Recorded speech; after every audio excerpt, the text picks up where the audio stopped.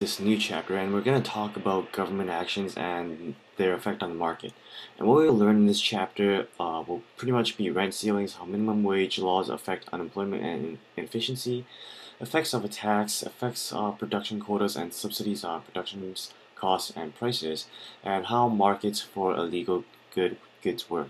So let's start off with the housing market with a rent ceiling. This is a really good example, and really teach you about rent ceilings. So the first thing we gotta do is, of course, we gotta know some definitions. And the first definition you gotta know is price ceiling, or it could also be called price cap. And that is, well, what they are. They're regulations that make it illegal to change a price higher than a specified level. So let's say that the specified level is $500. If we make it $1,000, then that's legal, and the laws prevent us from charging that price. Now, rent ceiling is pretty much when a price ceiling is applied to a housing market. So, price ceiling, you could say it's regulations, and rent ceiling is pretty much applying those regulations.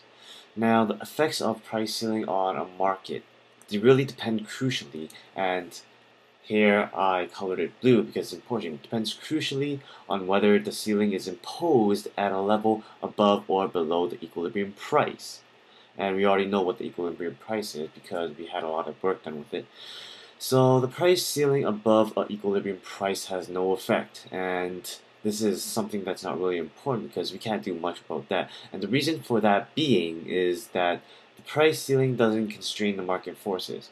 So the force of the law, which is our regulations, and the market forces, which is the effects of demand and supply, are not in conflict. And this will what this would do is it will allow the market to work as if there was no ceiling. Now, price ceiling below equilibrium price, that has a really powerful effect on the market. And the reason being that the price ceiling attempts to prevent price from regulating quantities demanded and quantities supplied.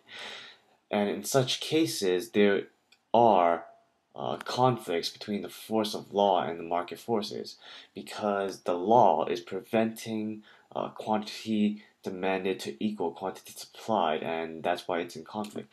Now, rent ceiling sets or a rent ceiling set below equilibrium rent creates three things, and those three things are a housing shortage, search activity, and a black market. And in the next video, we'll talk more about our housing shortage, and we will be enlightened on how price ceiling below equilibrium price causes a conflict. But yeah, this is gonna be a nice short start video on this new chapter, and please rate, comment, subscribe if you haven't already, and I'll see you guys